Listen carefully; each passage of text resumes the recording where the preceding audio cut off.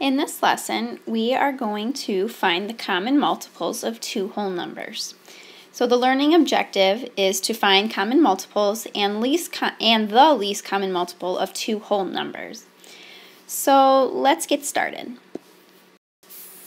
So we are first going to find the first two common multiples of 8 and 12. First, let's find all of the multiples of 8, and then we'll look at the multiples of 12. So let's start with our multiples of 8. So for my multiples, I'm going to start with 1, and I know that 1 times 8 equals 8. So that's my first multiple. Then I'm going to go to 2, so 2 times 8 equals 16. 3 times 8 equals 24. 4 times 8 equals 32. 5 times 8 equals 35. Oops, no it doesn't. It equals 40. Equals 40. 6 times 8 equals 48. 7 times 8 equals 56. 8 times 8 equals 64. And 9 times 8 equals 72, and 10 times 8 equals 80. So that'll get us started. Now let's look at some multiples of 12. So my multiples of 12, if I have 1 times 12 will give you 12, so that's your first one. Your second multiple, 2 times 12 is 24. 3 times 12 is 36. 4 times 12 is 48.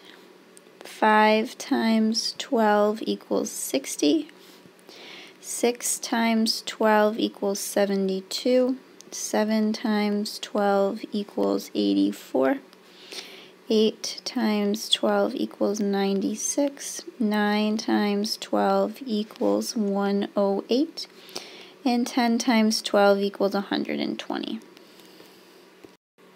So my multiples of 8 are 8, 16, 24, 32, 40, 48, 56, 64, 72, and 80. So those are my first 10 multiples of 8. Now my multiples of 12 are 12, 24, 36, 48, 60, 72, 84, 96, 108, and 200. So we need to look to see which multiples are in both the list of multiples of 8 and my multiples of 12.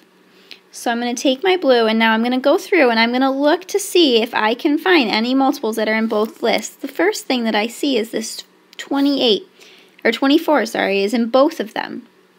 Now going down, the next one I see is 48. Ooh, and then I see a 72. And then that looks like that's all I have based off the list of multiples of 8 that I have. So my first 3 common multiples of 8 and 12, or I was looking just for the first 2 common multiples. So my first 2 common multiples would be 24 and 48. So 24 and 48 would be my solution to this problem.